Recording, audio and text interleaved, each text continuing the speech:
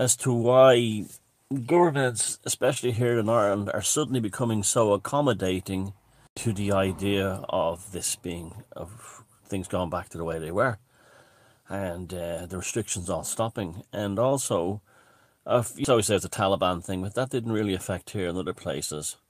Yes, I know and carry on going on everywhere, but something very interesting happened yesterday. A massive asteroid just missed the Earth. It was the size of Central Park in New York, and it whizzed past the Earth at 3 million astronomers, which is extremely close. And there was almost a total blackout on it until they said, "Oh, an asteroid is appearing tonight. It's going to whiz by us, the size of the Central by us." And just like that, it wasn't announced before. Now, this happened before in 2009, or 2008, I can't remember, where a colossal asteroid, they were worried about hitting, and there was a complete blackout even on astronomy sites like Bad Astronomy and NASA. And the reason was, if that thing had hit us, we would have been toast. And the same with this thing. Now, I've been speculating all along that there seems to be more to this than just the virus. It just and then people say, "Oh, the Great Reset," but they could do that. They could do that tomorrow using the banks. There'd be no problem doing that tomorrow. UBI could be done tomorrow. All that stuff could be done tomorrow. But it was always a niggling thing in the back of my head that there was a cosmic or environmental catastrophe or something that they were worried about beyond the Rona. And here, lo and behold, I mean, it was one of those things when I read the story, it was like, oh, that was it.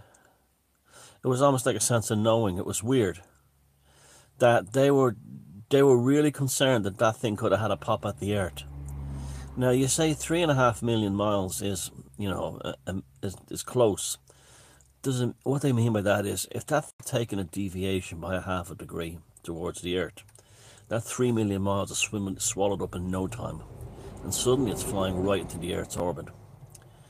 This could be done by a few things: the gravitational pull of other planets, other asteroids in its immediate vicinity that might knock against, or like a pool table balls, or outgassing can do this, where gas are released and suddenly change the direction of it. But were they worried about this one that flew by the Earth? Because I'm seeing an awful lot of relieved faces and stuff in the media today. Now, on top, the way it was just announced, tonight a massive asteroid will fly by, will zip by at colossal speed. And this one is so colossal that it was, and considered so dangerous, that the next one, in terms of being as dangerous as that, is not expected till 2180. So another 60 odd years. Now that's how significant this thing was. Now, we've had a few asteroid clippings, but in the area this year, as if we were going through some kind of asteroid heavy part of the solar system or whatever. I know they orbit through the Oort cloud and stuff like that, like comets, but we do know from an UMA that things can enter from strange angles now. So it seems to me that that might have been it. That might have been the reason for it. Hello, info person, this is Anton, and it's that time of the year again. It's time for us to talk about Apophis, the asteroid discovered back in 2004 that for many years has been identified as a potentially hazardous asteroid that could strike planet Earth, possibly as soon as a few decades from now. And being a relatively large object and also being relatively massive, with the size right here as you can see being larger than the Empire State Building, if this object did strike planet Earth, it would most likely create a crater of about 1.5 kilometers and would also produce an explosion equivalent to about 880 megatons of power. That's close to 20 times bigger in power than the famous Tsar Bomba that was exploded by the Soviet Union a few decades ago, which was the biggest explosion ever. And is also about 4 times more powerful than the famous Krakatoa volcano in Indonesia that back in 1800s created a lot of chaos and destruction and also lowered the temperature of the planet by at least several degrees, also creating these unusual optical effects that were captured in several paintings at the time including surprisingly the very famous painting The Scream by Edvard Munch, with the unusual skies represented here most likely being the results of this particular explosion of Krakatoa. But what we're discussing today is the fact that this is no longer a hazardous asteroid. As of a few weeks ago, NASA has officially removed this asteroid from its famous, or more appropriately infamous, SNEOS, Center for Near-Earth Object Studies. And here under the impact risk, Apophis used to be pretty high on the list of impact probabilities. But as you can see, it's no longer on the list. And there's a really good reason for that. It has now been officially ruled out to collide with planet Earth for the next 100 years, which means that we don't really have to worry about that particular asteroid anymore. But how do we know so, and why is NASA suddenly convinced that it's no longer a risk? Well, there's a very good reason for that. It's actually because of this. The extremely recent observations from some of the most modern telescopes, and specifically radar observations, which allowed the scientists to very precisely recalculate its orbit and orbital parameters for the next 100 years. And the actual achievement, technologically speaking, is extremely impressive. Now, first of all, this object is roughly around 340 meters across. That's about 1,000 feet or so. And on March 5th of 2021, the approach of Apophis to Earth allowed the scientists to finally use some of the modern telescopes, specifically this huge 70-meter or 230-foot radio antenna known as Goldstone Deep Space Communication Complex. This is near Barstow in California, whose job was to receive the signals sent from another telescope known as Green Bank Telescope, located in West Virginia in one of the most radio quiet locations on the planet. And the purpose of this telescope was to transmit radio signals, kind of similar to what a Arecibo telescope used to be able to do as well before it collapsed. And so now the Green Bank Telescope took over the role of the largest radar transmitter on the planet. And so by transmitting radio waves and hitting the asteroid, which then reflected the radar waves back to Earth, both of the telescopes were able to create these images you see right here. Now this doesn't look like much, but this was enough for the scientists to determine pretty much everything about its orbit, and also learn a few more things about it as well. Now interestingly, this is at a distance of about 17 million kilometers away from the planet, which is about 11 million miles or so. And that also means that they were able to achieve a really impressive resolution of about 38 meters per pixel. And considering that this is at a distance of over 40 times as far away as the moon is from planet Earth, this is a really impressive achievement. Now, suddenly this morning, the Irish newspaper's full of like ending restrictions and stuff like what? Out of blue? And how the politicians would be vehemently against lockdowns, and the two-tiered eating thing in restaurants has to end, and kids have to go back to school, and the economy will be completely open in a couple of months. It's like, what? Where does that go from? And, you know, at the same time, we're having record numbers of Rona cases from the needlecraft in the hospitals. I mean, something doesn't make sense there. On top of that, the last 24 hours, I cannot believe the psychotics I've seen online. Just about every psychotic in my life has shown up, as if they were like it was their last chance for a feed before the world was wiped out. It really felt like that. So where are these fuckers coming from? And I mean, and the mental illness of them, the extreme mental illness of them, was incredible to behold. And it was just unbelievable. Like, you could just see them foaming at the mouths as they were typing on there into Twitter, into whatever program it was in. It's just fascinating stuff to watch. Was that, you know, I know, was that connected to the thingy in the sky? Were they Renfielding and Nearing like crazy? I think they were. I think we could be getting a revelation here of what the real story was. I mean, you don't have a buyout that size just miss us, only be announced on the day it just missed us. You know, they're always giving us updates, and there were some pretty heavy ones this year. You know, fuck, it makes you wonder. It really, really makes you fucking wonder if this was all about this. If this was all about this, and we, you know, I mean, what can you do? They'll never tell you the truth anyway, and you'll always get one story and be given another, and suddenly there's all kinds of drugs being approved for the ping pong and all this kind of thing. And it's all very kind of positive. Oh, we've nearly vaccinated. It's like suddenly there's a massive push to vaccinate everyone, right? Then this asteroid appears in the sky, and then someone else says, "Oh, nearly everyone is vaccinated now." What? It just really makes me wonder if this was the real cover, if the scandemic was the cover story for that asteroid yesterday. If they probably didn't know until a couple of weeks ago, or maybe a week ago, that it was going to miss us. And they couldn't tell us. And Greg Moffat had a thing about it on Legalized Freedom, where he said it was like they decided, if the world is going to end, it's better if everybody's at home with their families. And yeah, I mean, wow. And ever since I saw the film Melancholia, actually a classic old film, When Worlds Collide, it's all I've been thinking about lately is the possibility of this. And I don't know why.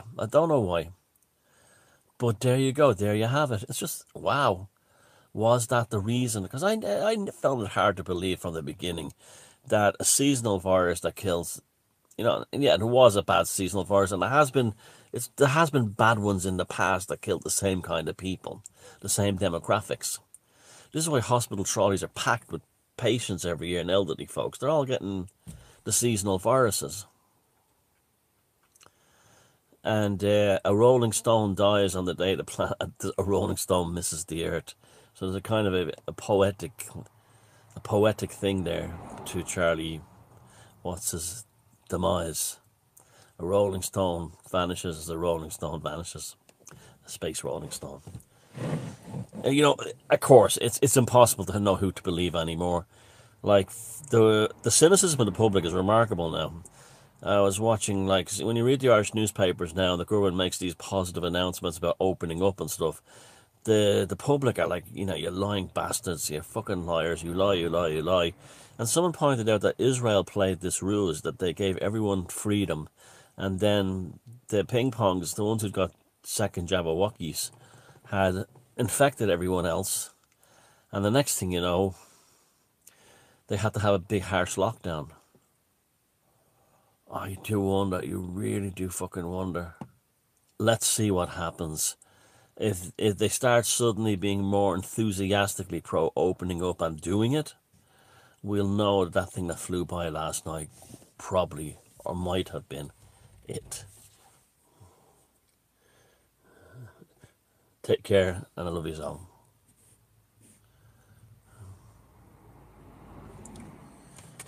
And so by analyzing the data from these two observatories, the scientists were able to recalculate the 2029 approach, reducing this uncertainty here to only a few kilometers. Now previously the scientists weren't sure how close it's going to approach the planet Earth. The actual difference was in hundreds of kilometers, but this has been dropped to only a few kilometers across, and we now know that it's still going to pass pretty close to planet Earth, and this animation here is going to illustrate how close. And so it's actually going to pass somewhere in the area where we have the geostationary satellites, but it's not going to collide, obviously. And now we are certain that it's not going to collide in the next 100 years, simply because of the certainty of its orbit. But most importantly, this rules out any potential collision in 2068. This was the one that people were actually worried about, simply because of the uncertainty involved in previous calculations, but this recent observation totally removed any doubt. It is not going to collide for sure. And all of this was thanks to the use of these two really large telescopes, with one transmitting and one receiving, something known as the bistatic experiment. And this actually allowed the scientists to double the strength of the signal and thus receive much higher quality images. Although in this case it's of course radar images. With the current estimate for the potential collision in 2068 being something like 1 in 2.6 million. And that's actually extremely low, and so it is most likely going to pass really far from the planet. But because of these new observations, the scientists now have a chance to potentially also study the way that this asteroid is spinning, while at the same time determining what sort of a shape it has as well. Now even though in this simulation it sort of more or less looks spherical, some of the other recent observations suggested that it could be bilobed. It could have two larger protrusions like you see in this image right here from California Academy of Sciences. And this is very typical of asteroids that are slightly larger and spin, because the spinning effect does produce these two parts that slowly start to separate and eventually might even become their own asteroids.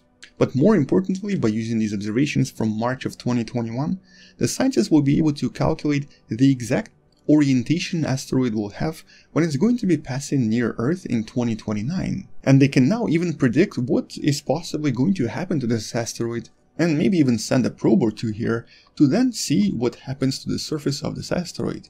Some scientists predicted that there could be asteroid quakes, which could occur because of the close passage to planet Earth and because of the tidal effects this asteroid is going to experience, or maybe even some other unexpected effects that we currently cannot predict. And what's even more interesting is that when it does pass in 2029, it's going to be visible to certain parts of the world, specifically the Eastern Hemisphere, and people might be able to see it in the night skies without any telescope, without any binoculars. As a matter of fact, it's actually going to look kind of like this, like a tiny star moving relatively fast across the night skies. And so chances are, those countries you see right here, so pretty much everything in Southeast Asia and Asia Pacific, might have a sudden tourist boom as everyone tries to flock there to try to catch the glimpse of this beautiful asteroid, something that actually happens only once in a lifetime, I guess. But following this passage, it's very likely we're not going to hear about this until 2068, and after this, maybe never, because we don't really think it's going to collide with our planet for at least a few decades, but more likely a few centuries from now, possibly even ever. And so the name Apophis, the god of destruction, is no longer really appropriate for this particular asteroid. We might as well give this name to some other asteroid, but most likely an asteroid that we haven't really discovered yet. As a matter of fact, if we go back to that list I showed you initially, none of the asteroids pose any threat to us anymore in the next foreseeable future. The one with the highest collision chance between 2095 and 2119 is actually really tiny, it's only about 7 meters across, with the chance of collision being about 4.7%.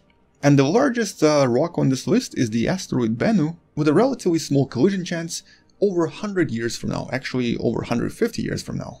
So in that sense, there is really nothing to worry about for now. But usually when I make these videos about asteroids, I also like to make some potential predictions about what the press is going to be saying. And in this case, I think the press is going to go crazy next year. In 2022, we expect this relatively small rock, about 13 meters or about 40 feet across, to come relatively close to planet Earth, but the chance of collision here is only about 2 to 3 in 1,000. And so sometime next year, I'm pretty sure there are going to be a lot of images like this, and possibly like this, telling us more about this rock that is very likely going to pass safely across the night skies, but is also going to give us an opportunity to study asteroids in a little bit more detail.